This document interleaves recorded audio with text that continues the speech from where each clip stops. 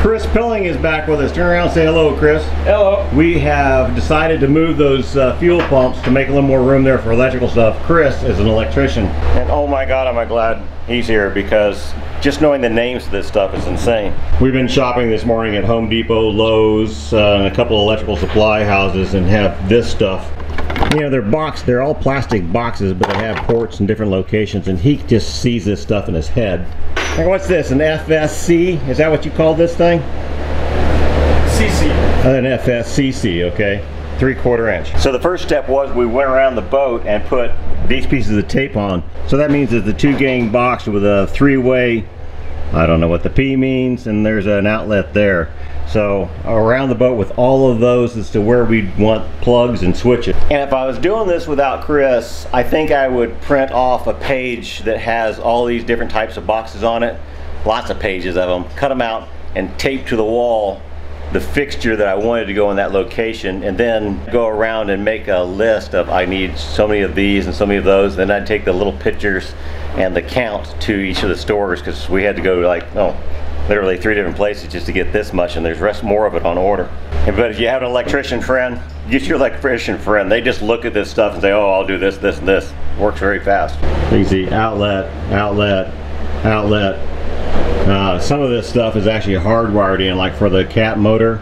And then we'll try and give you a little more description about the GFI circuit breakers that are going in and the panel going in. We didn't get a panel yet. No, we didn't get a panel yet. Okay, that's still on the list. We're not going to use the panel we've had in here. As it turns out, this one's just not big enough. We need bigger. And the other thing about having a friend that's an electrician is he will have a bunch of cable and wire. Like this stuff down here on the floor is 4-aught, and it's expensive, and he has stuff that can do that. And so it minimizes how much you'll have to actually buy. And I don't even know what this thing is. It wouldn't go in if it was left up to me, because I don't know where the hell it's going. So my job is to build a bracket for those fuel pumps so they can move to a new home.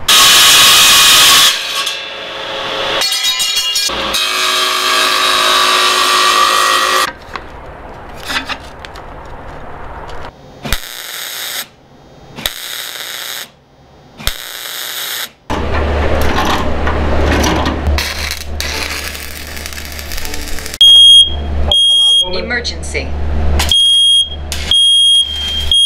There's smoke.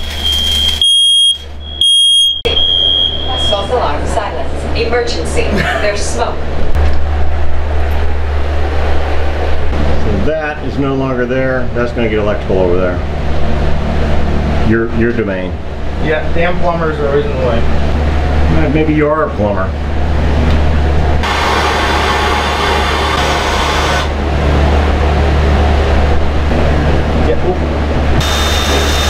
Yep.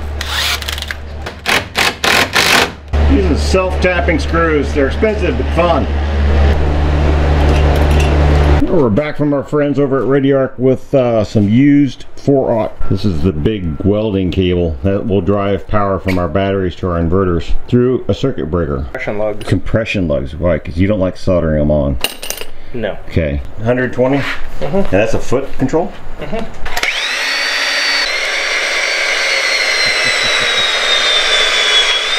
Nice. And you say you don't have to have dies for it. Yeah, it's dialless, so any size will fit. Yeah, these say they cut 4-aught. They do not cut 4-aught. They won't even start to cut this. Just like that, it just pinches it over. Where'd you get these, and what kind of brand are they? They're Greenlee. Yeah. And any of the electrical wholesale houses. 60 bucks. So there's an example where you want to buy the better tool. Greenlee. Navigation Rules and Regulations Handbook. Is this what you call the rules of the road book? Yeah. This is the charts for the river. The Arkansas chart, and then this is the lower Mississippi River chart. That one I don't have. Well, you can have that one, because they don't make it anymore. Well, why would you give me something they don't make anymore? Well, because you're going to need it more than I do, because I have it on the computer. You can download the PDF version. I've seen the PDFs, but yeah, having it on paper Having is charts is nice. Yeah. Good. It's got some notes in there, but most of these notes aren't going to be any good to you because they're for a big toe. Yeah, a little more draft than I have. Well, a lot more width and length. Yeah. Brandon here is a push boat pilot on the, you mainly do the upper Mississippi? The upper Mississippi River, the Arkansas River, the Illinois, and the Ohio. Arkansas is what I like hearing. Yeah. Yeah, so our guide down the river. NB. Oh, northbound. Yep. Don't make turn from under point, come out off point, and come back to it. That means something to you, I guess. Yeah. So this is the point. Yeah. You don't want to come up the shoreline and make the turn. You want to come out and around, because if you come up, as soon as your head gets pointed, as soon as your head, all your water's running down this point, hitting this bank here and coming down. So as soon as your head gets up, push you into the shore if you don't start making that turn soon. Yeah, it'll top you around. So the problem is with these big tows, when you come around that point northbound, if you don't already have your turn started when you're clearing that point. Oh, so it's saying make the turn early? Yeah. Oh. Because if you don't already have your head swinging, as soon as that current hits you, it's going to start pushing you onto that bank. Right. And then when you try to steer it around, you could potentially snap your toe in half and cause some damage to some stuff. It's not good. Okay, so when we're going down the river, you're going to be learning a lot more from Brandon and other folks like him. Thank God. Won't be me. Oh, look at that burnt copper look. Man, that is old. It is. That's pretty on the inside still.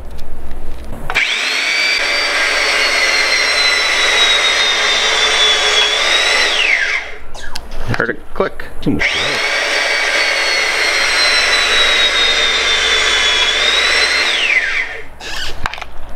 It's done. Cool. So it just puts a couple of divots. Oh no, it goes all the way around. It goes all the way around. But the hammer on one just puts the divots in the top. Yep. And you like them just as well? They work. Just more work. They work. They're not ideal. Yeah. This fully compresses that lug. Yeah, that is on there really good. Yeah. Beautiful. 8D batteries. Go in trucks? Yep. And they got, what do you say, about 1100? 1100 at 0, 1355 at 32 degrees Fahrenheit. Lovely. So I'm thinking we got this box like somewhere right down in there. Yeah, I like it out here because then it could be used in the companionway here. Or... Yeah, so then that 90 is going to bring you right across to there. All right, Brandon, get you a piece of pipe and then it'll be a 90 and then some weird bend. Do you want me to find a piece of pipe? I'm just working it. Okay, we're getting the conduit put in. We got 90s up here and we just heated it up a little bit more because this is actually more than 90. It's a boat, right? There's no such thing as a 90. Then the junction box here, we're going to come in back behind the lights and stub down the wall for each box. And Chris has fancy gadgets for bending. It's actually a hot blanket. Oh man, that is hot. And he says when it gets floppy, it'll be ow, mother, that's hot. Is it gonna? I don't want to touch it. Yeah, it's gonna work. It's gonna work. No, it's not enough right there at the end. It's bending. It's bending way back here, but not. Yeah. Did you guys try the blanket? Yeah. Well, yeah, we You gotta let it heat up harder. Let it heat up till it's a fucking wet noodle. Oh, you can. You said smoke. It's smoked. Yeah. Well, yeah, you'll see a little bit of noodle smoke here, but not. But look at it. Well, you gotta stick it all the way down at the end where you want to heat it. Oh. Well, I thought the whole blanket. I thought the whole thing got it. You saw it right in the middle. So this was supposed to be gummy colas. We're going to lunch. Don't spoil your lunch. Yeah. Didn't your mother teach Apparently you it all anything? melted into one block. That's gross. That is It's sick. still really good. That's disgusting. Like, did you unplug this? Yes, I unplugged it. For crying out loud. Oh, you got gloves on. Yeah, well, Here. of course. You told me to put gloves on for Yeah, crying he out took the hot loud. end. He was a smart one. For crying, jeez. You can plug it in now. Oh, that's not smoking enough. No, you'll see rolling smoke. Oh. Well, you didn't say that. didn't You say said rolling I mean, maybe smoke. not rolling smoke, but you'll see smoke. Don't let it go on fire. That happens too. Fire bad. Oh yeah. Fire. Unplug. Unplug. All right. Did you get it? Unplug. Oh yeah. Oh yeah. Here, let me get you some zip ties. Okay, we're making a little progress here. Doesn't that look pretty? Nice bent plastic pipe. We didn't even use the 90, so Chris is happy we used a 90 down there. Shh! Don't tell him. Oh, he's working on the fuel return line from the engines. It'll go into there and then it runs up and dumps into the top of the tank as long as that valve below it is turned off. Those of you that thought the number of valves was confusing on the water maker, you're not going to like the fuel system anymore.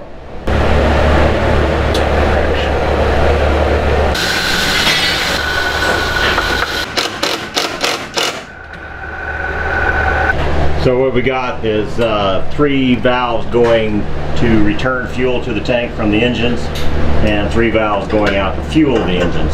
So if you're new to diesel engines, fuel flows to them, a pump picks it up, pressurizes it really heavy. The injectors use some of it, and then what the injectors don't use, return to the fuel tank. So you always need a return line on diesel engines. So we're looking at main engine supply, 10K generator supply, 8K generator supply, and then the same in returns. And then we can shut one engine off completely if we take it out of the boat. End of the day, and this conduit is not hard to put in. I'm kind of surprised how fast this went, you know, and just heating it up and getting it bent to where you want it to go, and down the cable tray and down both sides. He's working in the forward cabin there. All right, you're not gonna, what are you gonna, you're just gonna run wire up in there, right? Yeah, we're gonna put one on cord grip so it seals it good. Yeah, since it's in the shower. And there's the plug for the bathroom. So we'll finish this out tomorrow and finish out the engine room. Oh, look at that glow. Ah, beautiful sunset.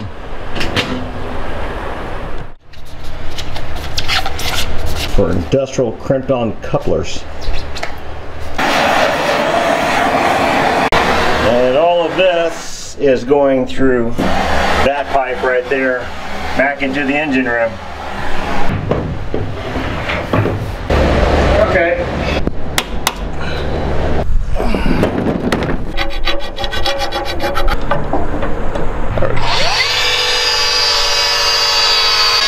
That's too easy.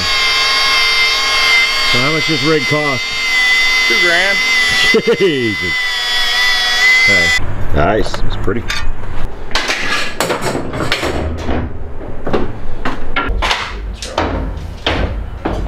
Nothing will be level, nothing will be square. Yeah. That is nice. I might get me one of these. 250 bucks for the kit.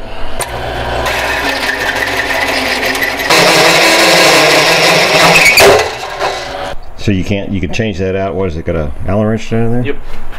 Okay. And no, you can't just take a regular drill bit and grind the flat on there. That doesn't work very well either. Okay. Have you tried it? Yes, I've tried it.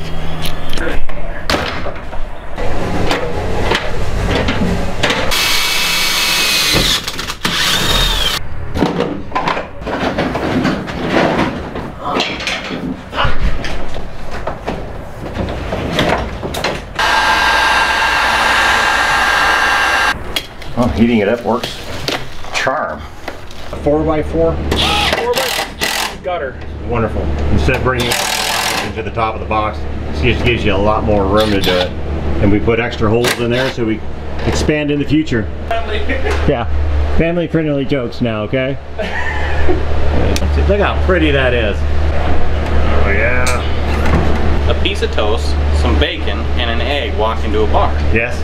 Bartender goes, whoa, whoa, whoa, whoa, whoa. We don't serve breakfast here. No, it was very funny. No, the other one was funny.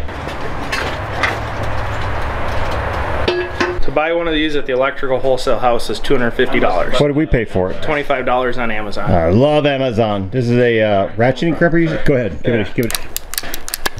Hey, nice. And this is our hammer crimper. It came in too. That is a simple little booger. It's got, what is it? Got a spring in it? Yeah. Oh, it does. It has a spring to hold it tight.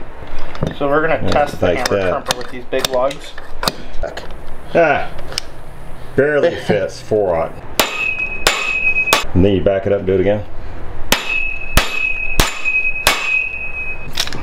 It's just barely fits 4/0. So that's not a bad crimp for $19.99.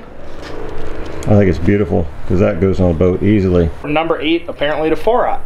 The stuff we're showing, I have links in the description to our affiliate on Amazon, which just means that Amazon gives us a kickback if you buy through our affiliate link. And you know, you can buy this and then you go buy a car and we get that too. So thanks for helping us out. They probably have something like that in 4-wheel drive. They have a 250cc dirt bike for $1,500.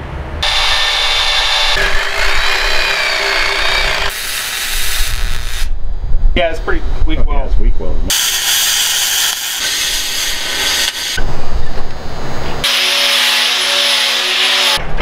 Style points.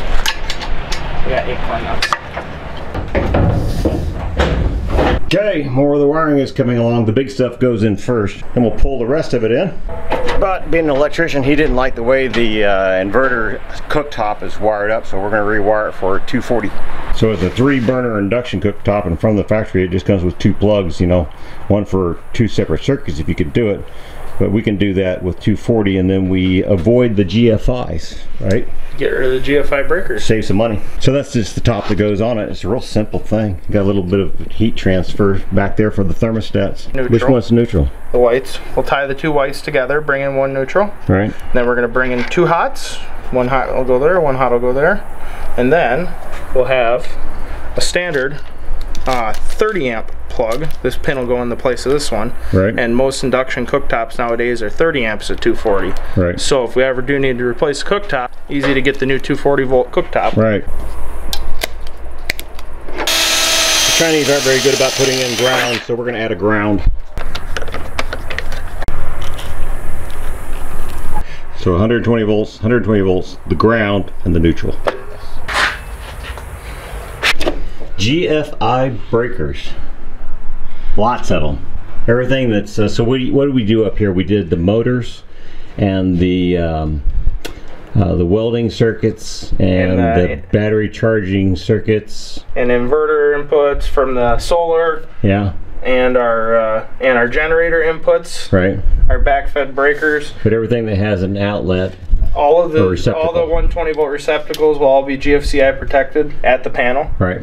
And then we've got our lighting circuits, which are going to be 15 amp circuits. And then we've got our bilge pumps, 120 volt bilge pumps. Right. And then the rest of it's all just for 120 volt lighting circuit, or 120 volt outlet circuits. And with room to spare. With room to spare. So we still got to get our lighting circuit down this pipe after, but this is going to get us all of our outlet circuits. So you're going to pull wire in and then pull more wire in? Yeah, because I don't want to stretch wire out. It's easier just to pull it in twice. I won't. To the same That's not that hard to do. Oh, we got fish tape down in my game box. Okay. Can we go get it? Let's start pulling wire. So, I'm going to push this to that T. Yeah. When I get to that T over, I got this. I'm working past the T. Yeah, just get it straight past. Once I get it past that T, we're going to go down to the far box. Is it through there? Yeah, there you go. Go on. So keep going through there. Oh, wait a minute. Now, go. Okay. No, And we want to have a good 6 inches extra in the... So this is for the plugs and the lighting comes in next. And you want 6 inches hanging out the box. At least 6 to 9, something like that. Wire's cheap unless you're short. Right. Okay. Okay, that's fine? That's it. Alright, so what we're going to do now is we're going to group our wires. Because we're using GFCI breakers for everything, we need to make sure we keep our hots and our neutrals separate. So in this case, we're going to go with gray and red is one group. We just use electrical tape. Gray and red will be one group, and black and white is our other group. So gray is going to be our neutral for the pump circuit, and red will be the hot for the pump circuit, and then black and white will be our receptacle circuit. We're going to grab our green because we need our ground. Yeah. Now we're also going to grab our black because our black is our outlet circuit. And we're going to pull off enough to go down and come right back up. And loop the two. Okay. So you want to feed. And we try not to make splices inside these. Yeah. Right. Because it's pretty tight.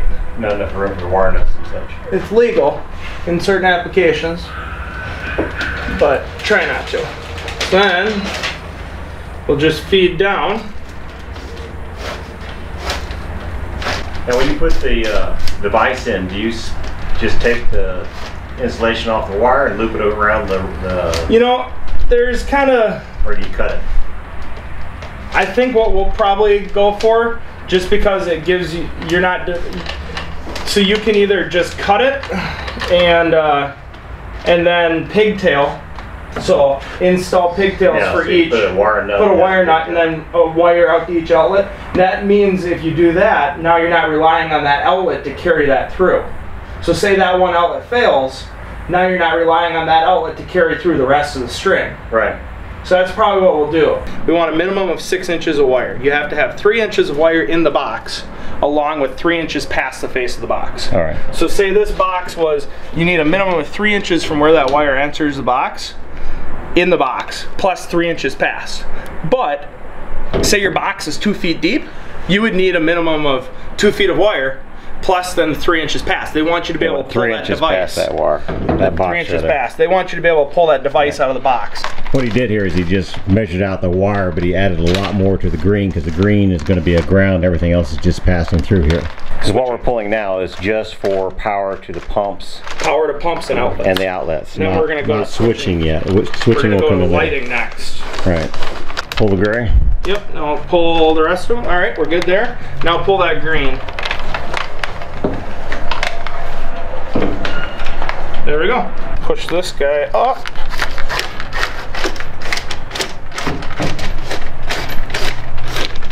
Got it. Okay. Okay, keep going. All right, we're good with all that. Let me take a little bit of green back this way since we have it, and then we're good there. Through other travelers.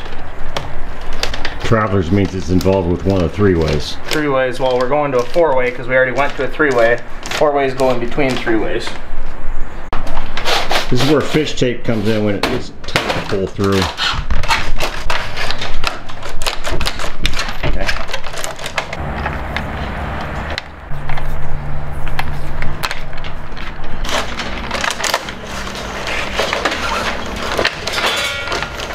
There's a breeze. So the white designates light? We're going to use that to designate our lighting because we don't have a million colors of wire. Oh.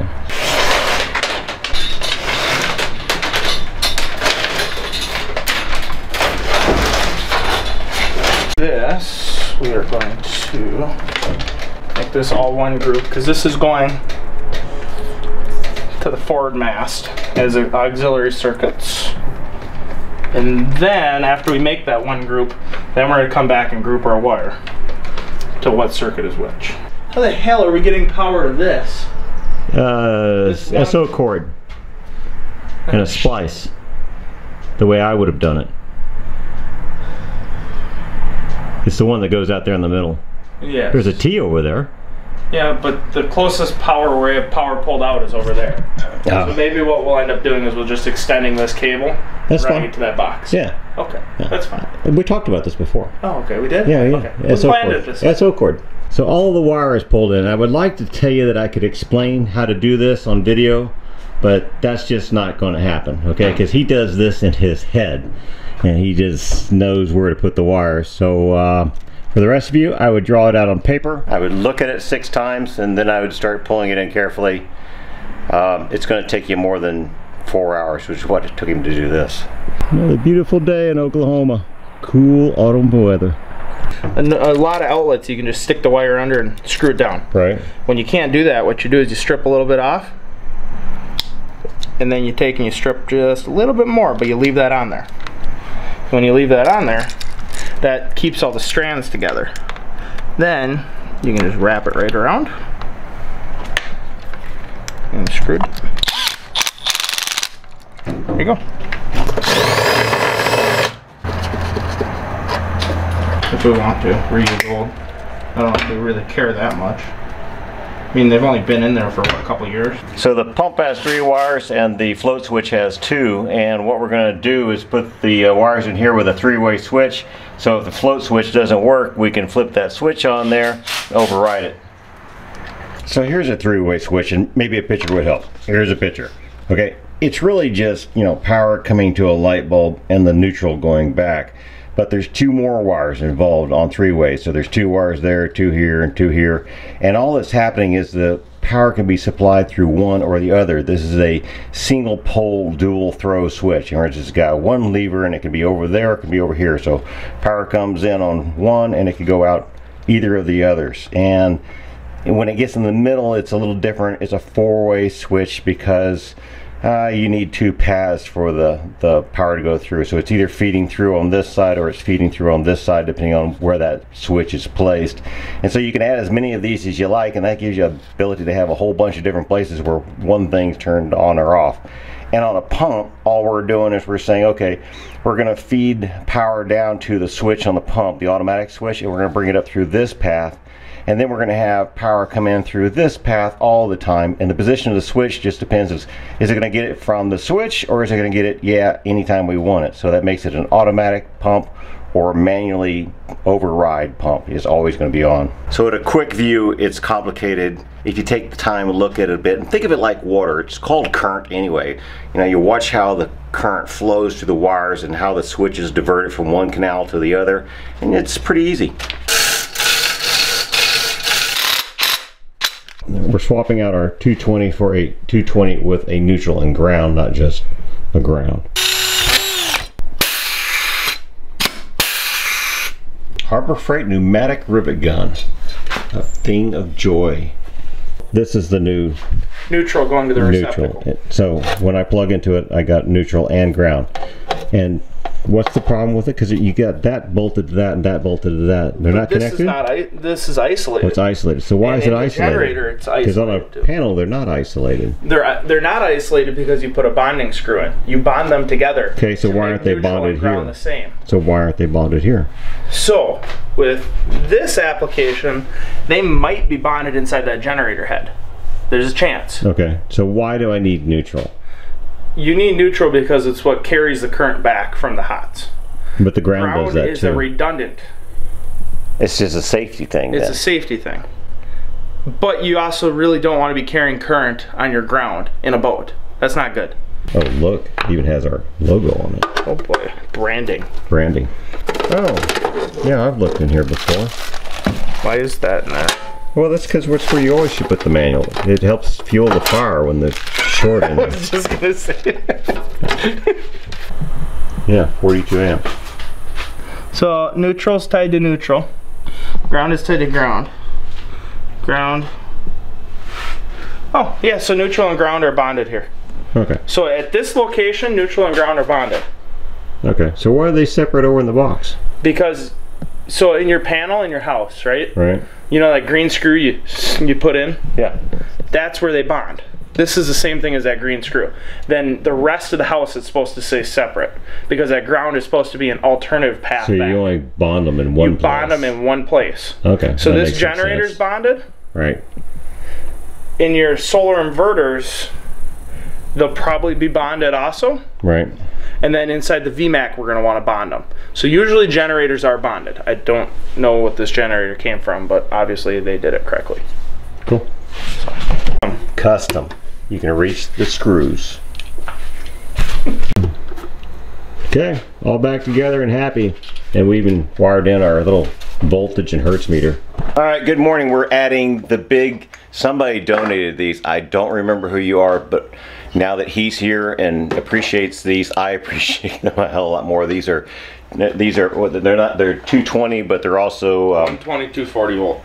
What did you say? They're 120, 240. 120, 240, but they have the neutral and the ground and all that stuff in them. They are very expensive. These ones have little cams that you got to turn and then you can open it up.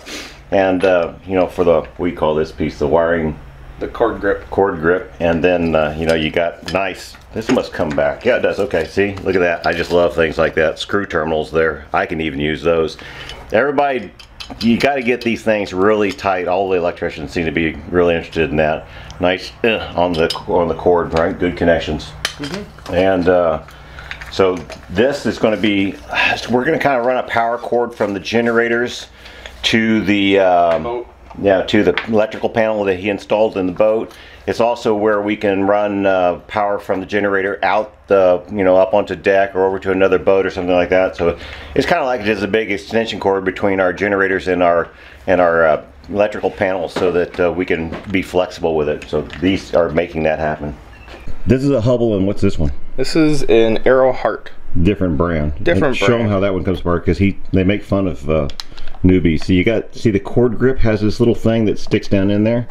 You can't take it apart. Yeah. Take that off. And then push together and twist. And twist. Not intuitive. Yeah. You like giving that to the new guys to make them feel stupid, don't you? It could be fun. So like this is the cable that he's made up to do the VMAX. So we can plug the VMAX into the boat's power panel. And then there'll be another one for plugging in the 10K there? Yep, another cable for plugging in the 10K generator. And then one more cable that's an extension cable. That's twist lock on both sides. And then Doug's cheater cable to go from the boatyard outlets to plug the boat in. Yeah. And we scored a big chunk of brass flat bar from Whitey's Pawn Shop over in Sand Springs. $100 is what he actually charged me for 26 pounds of this stuff. Great price. It also makes good backing bar for welding aluminum, that sort of thing. But we're gonna, well, I don't know what I'm gonna do with the rest of it. We're gonna start off by cutting some slivers out of this and making bus bars for connecting batteries and such together. But that's coming up. This is our VMAX welder, generator, hydraulic pump, air pump, and we're gonna replace one of the plugs in it because once again, Chris isn't happy with that. Why? There's no neutral on it? No neutral. Problem? So that's what's coming out. This is what's going in. Yeah, the bus bar is right there to connect it to. Mesh grip is what we call them. That's mesh grip? Yeah, they're stainless steel cable. You can hang on it. It won't break. Okay. Well, that is a little wire gland for lighting wire. I've been using those for wire strippers, and Chris's stuff is a lot better, but his stuff is way too expensive, so I'm going to go with this. This is a Klein tool he picked out. It's supposed to stay sharp. 11 bucks I can drop in the water, but I just love his Knipex diagonal cutters, high leverage. They got long handles on them. Those are lovely, so I'm going to do that too. There's links to this in our description. Help yourself. Thank you for supporting us. And after he snips it off and joins them together, that's what it looks like. He's pulling out the day, and I'm sure as hell not going to let him go until he finishes this one too. I have no clue. It's all live. Don't stick my fingers in it anymore. Yeah, if the breaker's off, don't turn it on. It is the reason why it's off. Thing of beauty. Totally. So I shouldn't tip the, no, because these are outlets. No, these two are your pumps. Oh, okay. Which one's the pump I was messing on? Because I need a good test. It's one of these two. I can't remember. I can't turn both of them on? Well, you can. Everything's wire knotted. Okay. Pumps are on. Yeah. Okay. And then anything else is it's got wire that's not landed yet. Right. So like this is your solar. That's just a cable. Cable's hanging up there, yeah. And this is on. This is your generator input, because which is giving you shore power. Right. That's giving you shore power. There's your water maker stuff right there. Okay, yeah, the 220. We're gonna rewire that pump for 220, and that's the control circuit for it. Yep. Okay. And then you got welding outlets there. There's another welding outlet there. That's a 120, 240 outlet. Okay. Whole bunch of outlet circuits here, but all those are off because there's no outlets in yet. Yeah, I'll do the outlets. And then this will be your pilot house lights. Okay. This is your. And you got all that written down. Yeah, this is your forward cabin and your cargo hold lights. This is your engine room and your aft cabin lights. Cool. It is sweet, man. And then everything's labeled up, and I even got my spares up there. That is perfect. All right, I actually wired up one pump out here, and I'll show that to you. What happens is red comes in hot, right?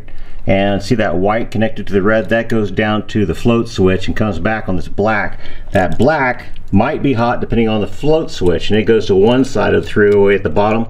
The other side is just coming off of that red that came in. It's pigtails off there and goes down to the other side of the switch. So the position of the switch just decides which side of those comes up to this black wire, and that goes back down to the pump. So one way or the other we can control the pump. Right now I'm going to mount the switch like this so the down is in the auto mode, and if I flip it to the up mode, the pump comes on. Ain't that cool? Hey, check this out, huh? All the lighting's done. Yeah, and it's three-way switches, so you can go into here. Of course you wouldn't do it dark, but here's the one at the bottom of the companionway. Try not to stick my fingers in there. Look at that. Very chic. And many thanks to Chris. Yeah, there's one over there. And then another one here. And then, let's see, this one's here. And the other one is down here. Huh? Look at that. Go into the aft cabin. Anyway, I just love it. So finally, I'm not going to have lights on cords anymore, and we got the 220s on. So tomorrow is replace my redneck rig with real outlets, Yeah, everything in has a breaker, and so these are my extras. That's all your stuff for your pilot And house. pilot house, yeah. That's all But we're not going to pilot use house. that many for the Yeah, pilot you house. are, Are we? because We your got that many kitchen circuits? stuff. Oh, that's true. Yeah, you got a lot for your And kitchen. there'll be some 220 here too. Pilot house? Yeah, for the stove, you wired it. Yes, we did. So, That's this. yeah. Have to plug one in for there. There you go, stove. Wonderful. We're on, what do you call this channel up here? It's a gutter. Gutter. So, we say goodbye to Chris. He's headed back to Minnesota. Minnesota tonight and tomorrow. And he leaves me to do the plugs. Yeah, receptacles. I'm trustworthy with that. And just absolutely loving this weather. Just gets cooler from here on out. You're gonna have to put a holster into this Yeah, I know. I need a place to hang that thing. pipe. Right? Yeah, that would be a good idea. Oh, we gotta close the bow hatch too. Oh, yeah. I need to put some. See, Gasket. I got gasket on it now, so maybe it won't leak rainwater down into there. And Chris is leaving with some extra supplies, a little aluminum and some steel on the back of the truck there. Hardly compensation for all the copper wire I got out of him, but I'll start on that anyway. Yeah, you just gotta keep the thing right side up on the way home. Keep the bones buried.